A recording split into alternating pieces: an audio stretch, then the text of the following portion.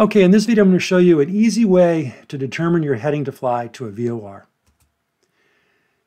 So before I get into this, when you're actually in an airplane and you've got a VOR tuned up on your nav radio and you get your CDI that you can easily spin the OBS knob, very easy to determine what radial you're on. You just spin the CDI needle till you get a from indication, and then if you rotate another 180 degrees to a to indication, you know what heading you need to fly, and you just basically turn your plane in that direction and fly to it.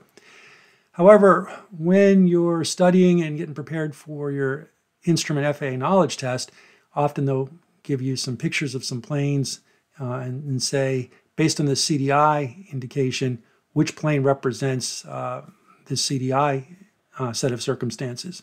And that can be confusing to figure out. And so that's what I'll go over here, is how to easily figure out which heading you need to fly to a VOR by just reading a CDI indication in terms of the flag and the to or from indicator. So the easiest way to go about this is just look at the quadrant the flag and needle point to on the course deviation indicator. It sounds a little easier said than done, but it really is very easy. Then once you've done that, just fly towards any heading in that particular quadrant that the flag and needle point to. If more than 5 miles away from the VOR, then fly the midpoint angle between the far ends of the quadrant. For example, the 45-degree angle in the direction of that particular quadrant that you've determined that you need to fly towards. So we'll go through an example here. So again, to find what quadrant the flag and needle point to on the course deviation indicator instrument, see this example 1 here. And we've got a flag off to our left and we see a to indication. So first thing I'm going to do is cover the bottom half of the CDI needle so that the top half with the to flag indicator is displayed. So we're going to be flying to the VOR.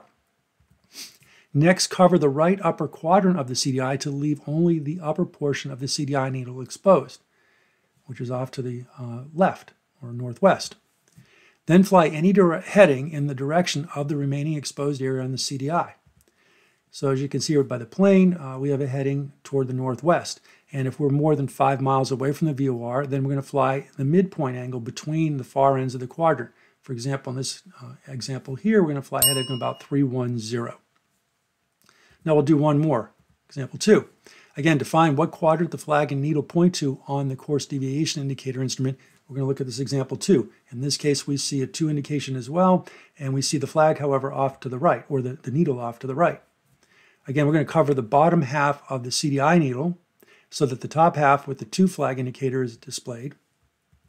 Then we're going to cover the left upper quadrant of the CDI to leave only the upper portion of the CDI needle exposed off to the right.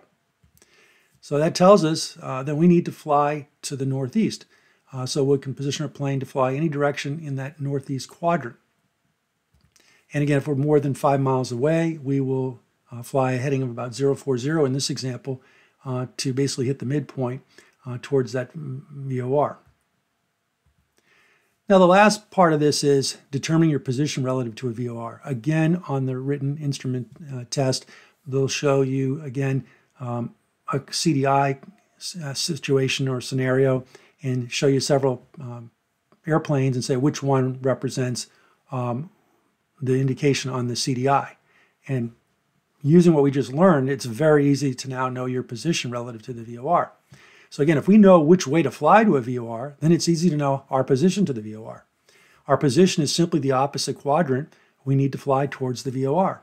So again, based on example 2 that we just went over, our aircraft is southwest of the VOR and we are flying on a heading of 040. So we simply look at all those several airplanes that they show on the written exam, and based on going through this process, we would be able to select the right airplane and ultimately the right answer for that test question. So that's all there is to knowing how to fly easily toward a VOR and to know your position relative to a VOR. If you found this video helpful, make sure to hit that like button and subscribe to this channel so you get notified on my next video.